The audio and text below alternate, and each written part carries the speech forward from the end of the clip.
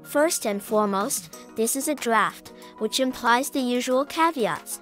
It might be included, or it might not, but it is definitely slated for GNOME 45. Not only is this feature fantastic, but it is also highly anticipated, and many others already have it. However, GNOME is set to make it even better. The patches impact settings, GNOME Shell, and XDG portal.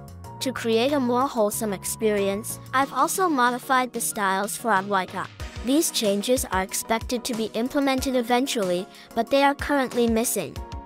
And so, we open Settings, and now, in the Appearance panel, we will find the new options available.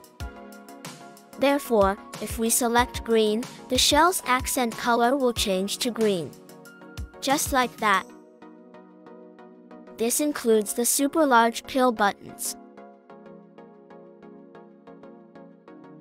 If we choose pink, everything will turn pink, which by the way, should have been the default color from the very beginning of the universe. Lastly, the accent will also change in GNOME apps. Though for now, this is my hack to accomplish cosmic wholesomeness.